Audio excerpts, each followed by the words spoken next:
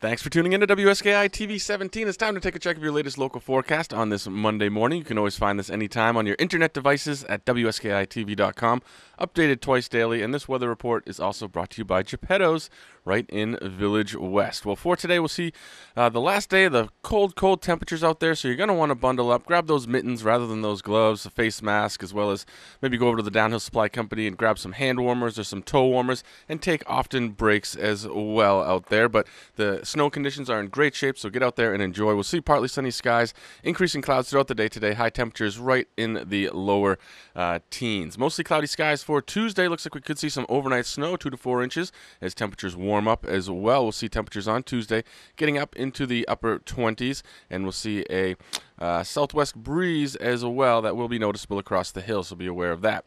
Mostly cloudy skies for the day on Wednesday. Warmer temperatures still, a high of 39 degrees down around the base, a low of 27 up towards the summit, and then mostly cloudy skies with some evening showers and possibly some flurries out there as temperatures are well above freezing. Birchwood Interiors brings you your trail report. They're located in Village West, have some great deals, best prices in the nation on Serta mattresses, so go check them out or check them out on birchwoodinteriors.com. But we are looking at some nice machine-groomed and packed powder surfaces, 133 trails open. And we've got grooming last night on Timberline, Bridle Chain, Lower Double Bitter, Tote Road, Kings Landing, Hayburner, Upper Narrow Gauge, Spillway, Comp Hill, as well as Sluice and Gondy Line, Wedge, Lower Winters Way, Candyside Boardwalk, the Landing, and the Birches down around the base area. And on the east side, they'll get Ram Down, Two Hall, Whiffletree, Slasher, Buckboard, which is a great trail right off the top of the Whiffletree Quad, as well as Scoot, Windrow, Lower Glancer, and Good Chance on the west side. And Haywire will get all smoothed out as well. And as you're headed up to Super Quad, you'll see them doing work on the Sidewinder Trail for next weekend's Border Cross event. 8:30 this morning, Snubber, Sawduster, and Skidway will move you around the base areas. 9 o'clock will get you up and down the Birches Slope with the Musculator conveyor lift. At 8:30 as well, Double Runner East, Super Quad, and Skyline will get going to get you a little higher on the hill and most of the mountain via Skyline and Spillway Crosscut. 9 o'clock, Whiffletree services the lower east side of the mountain for some great intermediate and advanced beginner terrain. Check out Moose Alley if you're here with the kids. King Pine and Timberline, they get going at 9 a.m. King Pine, some great expert terrain on the east side of the mountain. Timberline gets you way up to the top of the second highest mountain in Maine. And if you're a beginner, check out the Timberline Trail. You get some great views from the summit of Sugarloaf, headed down that trail straight to Bullwinkles.